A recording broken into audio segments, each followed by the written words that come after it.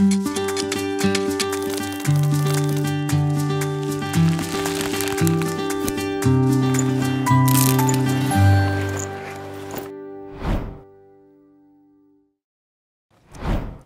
to Evangelism FAQ, a Grow video series addressing many common fears and misunderstandings about mission.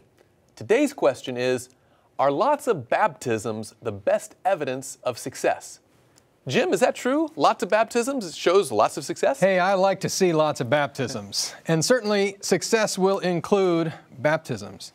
But I think we need to remember that baptisms can sometimes, if we're focused just on quantity, you can suffer in quality of baptism that can lead to problems. There are other factors involved. That's right. Well, let's talk about some of those problems. Well, first of all, like when I think about it, when someone gets, if you are focused merely on quantity, just getting as many numbers through as you can, well, that could actually be detrimental for the people being baptized. That's right. If the first notion of faith, profession that they make, all of a sudden it's like, oh, and then you get baptized, and then only later to find out there are other beliefs or practices that are expected of members of the church. Ellen White lady? Yeah, and what about this?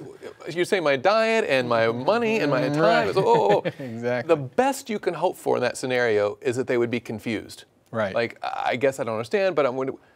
But honestly, they're more likely to be frustrated or even upset. That's right. Like, this is kind of a bait and switch thing. I was uninformed, and that's not good. A lot of times people who leave the church, actually it's not because we didn't spend enough time with them afterwards, but it's because we didn't properly prepare them beforehand, and they'd really learned later about things that maybe they weren't fully informed about and wouldn't have fully committed to if they'd known about it. So we need to be very fair to those people. Right. But we also need to be fair to the church. This can be damaging to the church if we baptize people before they really understand the commitment and are ready to make that practical commitment. There's a statement that I'd like to share on this point from Evangelism, page 313. It says, "Great care should be exercised in accepting members into the church. For Satan has his specious devices through which he purposes to crowd false brethren into the church, through whom he can work more successfully to weaken the cause of God." That's incredible. So Satan actually has plans to baptize people. Yeah, I mean, think about what that's saying, that he desires people to be brought into the church. That's right. But because they're going to be his agents. They're going to weaken the church. Wow. That's why this next statement, Evangelism, page 320, is so important. God would be better pleased to have 6 truly converted to the truth than to have 60 make a nominal profession and yet not be thoroughly converted. That's incredible. Well, that is an incredible thought. So we're looking at least a couple of different issues here. First of all, hasty baptisms, or just going at it from a numbers perspective, while on the surface may seem very refreshing and we're like, oh, inspired, we got all these numbers.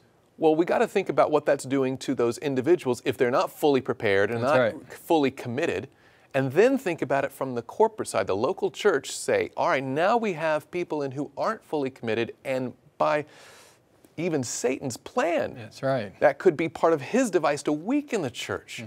So we need to think about that as we go forward. We don't ever want to discredit baptisms, and we certainly don't look down on them.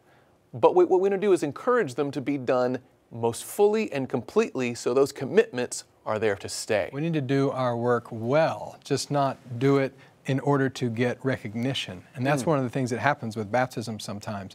So we need to remember that we need to be faithful to these people and faithful to the church and make that our first goal. Amen.